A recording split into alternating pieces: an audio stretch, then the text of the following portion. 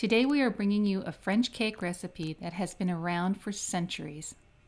Hello and welcome to another vintage day. We've had a lot of people ask about our recipes, so I thought I'd bring in my husband who does a lot of the cooking in the house. He happens to be French, and we'd take some of his recipes and some of my family recipes from here in the northern part of the United States and see what we can come up with. And today we decided to try a really old recipe from our neighbors where we lived in France, and it's called Pithiviers Fondant. No, it's not. It's called a Pithiviers Fondant. If we're going to do that. Yeah, it's very good. Really good. The ingredients you will need today are butter, almond flour, sugar, flour, eggs, and a wee bit of rum. What do we need to get this thing started? Okay, it's a very simple recipe. We have some room temperature butter. We're going to put it in the big pot here. There we go. Don't waste any, it's good stuff. And then we're going to finish, make it really smooth by using a fork. And then you make like almost like a pomade, I guess, or something really smooth. So softer the better, the better? Yes. Can I put it in the microwave? Yeah, you. This is, well, unless you have a very vintage microwave, I guess, from the 1860s. Okay, so that's that. Simple but efficient. Now, almond flour. I'm gonna incorporate that a little bit at a time. And make some apple juice in there. Yes. What's your favorite thing about this cake? Well, the final result, the taste is wonderful. I'm a big fan of anything with almond flour in it. So now this is our friend Solange that made this, and it was like the best cake ever. Yeah, that with a little hot chocolate or coffee or tea, or I mean, this is like wonderful. Okay. Is there a reason why you don't use a mixer? Yeah, it was not invented yet, I guess, for the purpose of this show. But yeah, you could use a mixer. And but this way you make it with love, right? oh yeah. Hands-on love. And you probably, if you use a mixer, use it on a low speed so you don't mess up any of the ingredient. You don't want the almond flour to turn into something different, like almond butter. That would be bad. So is this like a Christmas cake, or do you guys make it anytime? You're gonna love it so much, you're gonna do it anytime, all the time. This is extremely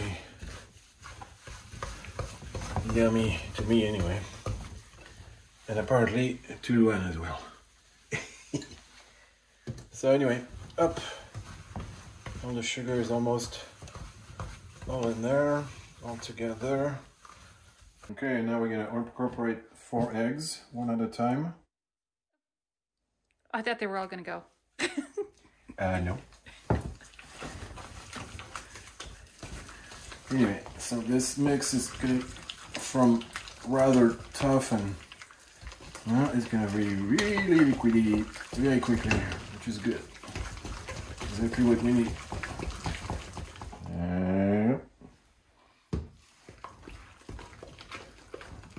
Fresh farm eggs, super colorful, love it.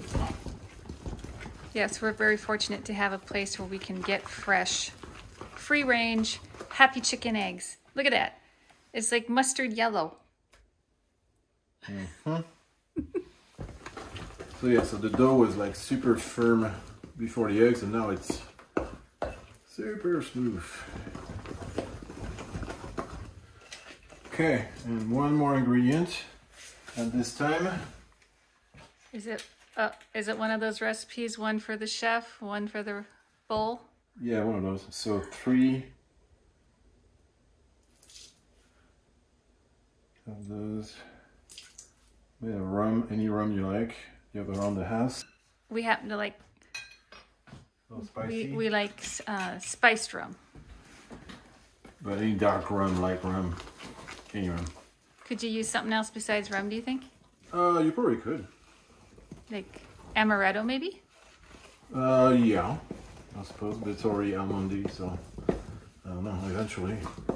Anyway, so. I didn't think it could get too almond for your taste buds. Eventually. So anyway, it looks like this. Soft picks. Is that soft picks? Yes. Soft picks. You got it, honey. Soft picks. That's it. So now the next is to put it in a pre-greased parchment, you know, at the bottom. And just put all that in there. Okay. So here, let me do this because you're doing the guy thing. I think it has to be a little bit smoother. Sure. Yeah, paint it like, you know, make it flat. I saw you lick your fingers. Is it any good? Yeah. Go voila. And then we're going to bake it in an oven at 350 for about 55 minutes. Okay, so it's cooked about, oh my gosh, 55 minutes, but it looks really brown, but I don't know. Does it look done to you out there? Yeah, it is done. No, it's a little cushy yet. It's done. Give it the poke test. But no. Okay, fine. 5 more minutes. 5 more minutes. 5 more minutes. Okay, so it's cooked for about 60 minutes, and it looks pretty good. It's still a little warm, and Bear gets the honors of trying to get that bugger out of there. So if it fails, it's his fault. Sure. Okay. You want to take it off that? No, that's fine.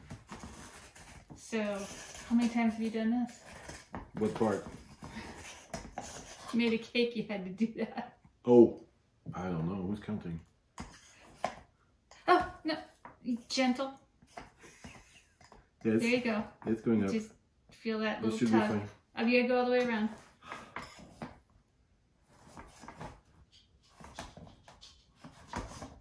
Okay. What? Oh, sounds good. Ta-da! Voila!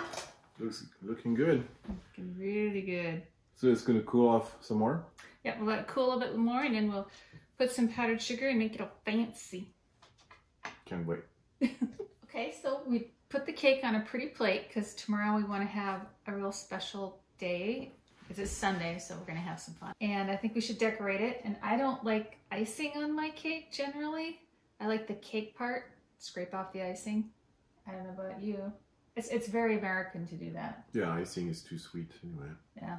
Oof. So, but I do want to make it pretty. So to me, the easiest way to do that is to find a doily, because I have a lot of them, don't I?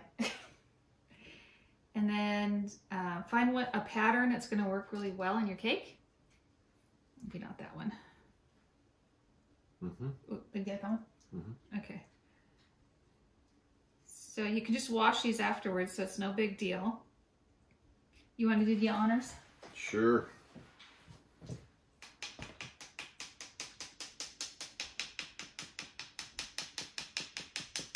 Have you done this before? I may have.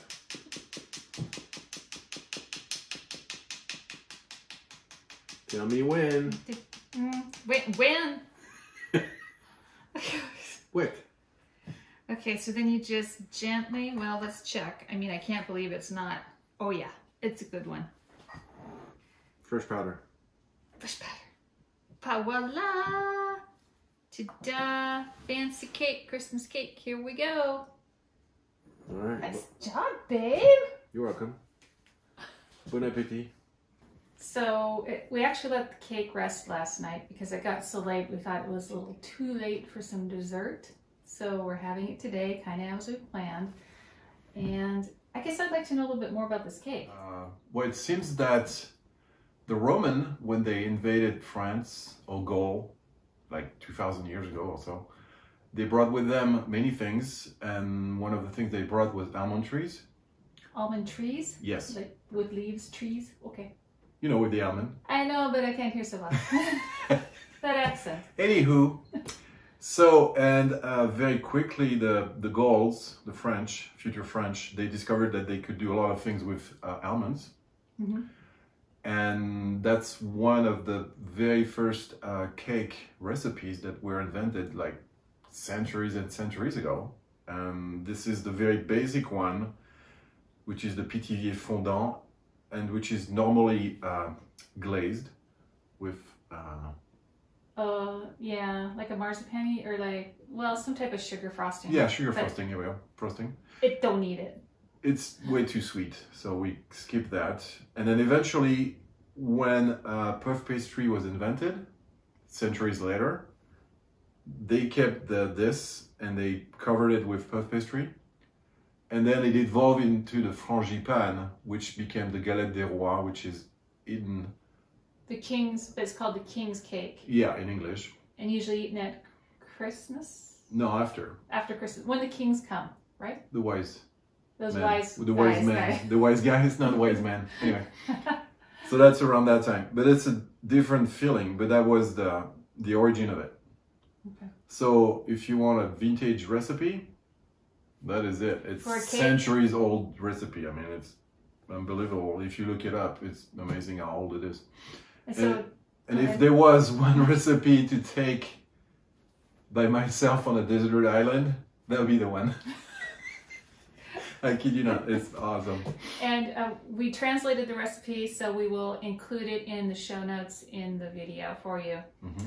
But we've decided, or I should say, he decided we're going to have it with hot chocolate today. Yeah, like when I was a kid. Yeah. So, well, let's get some of this cake cut first, shall we? Okay. Alrighty. And it's super, super moist. Yeah, it cuts like butter. Well, I think I need to stand up for this. This is a serious situation here.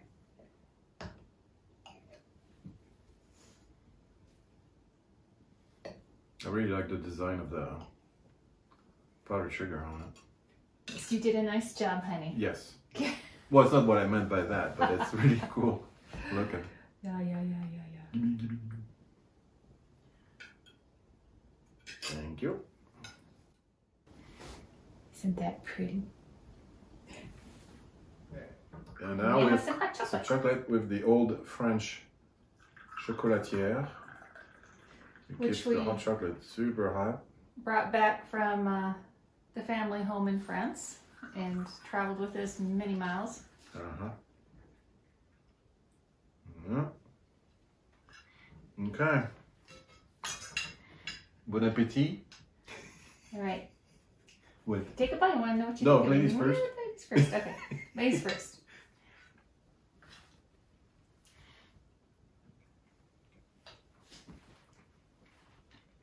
Mm-hmm. Mm. It's all buttery and almond, and you don't really taste the. Well, maybe you do a little bit of the rum, but it's just faint. Well, it's very It's in the background. Because you could add some more. But it is so moist. Mm-hmm. Well, this is a big shout out to our friend in France who really, introduced me to the cake. Mm-hmm. Bear has known it his whole life. Yeah. Plus, Pithiviers, that's a little town that's about a little bit northeast of Orléans, south of Paris. And we lived there an hour away from that town when we had fun making this recipe with our old friend. Very, very close. What? And you never took me there? No. Because Orléans was a much bigger place to have fun and whatnot. Right. And when you look at the map, Pithiviers was just like, half an hour away from there. Well, so next time we go, we're going there. Let's go. check out the local. I tell you what, when we go there, we will make a video and perhaps we'll search out a place that makes this. Wouldn't that be fun? Oh yeah.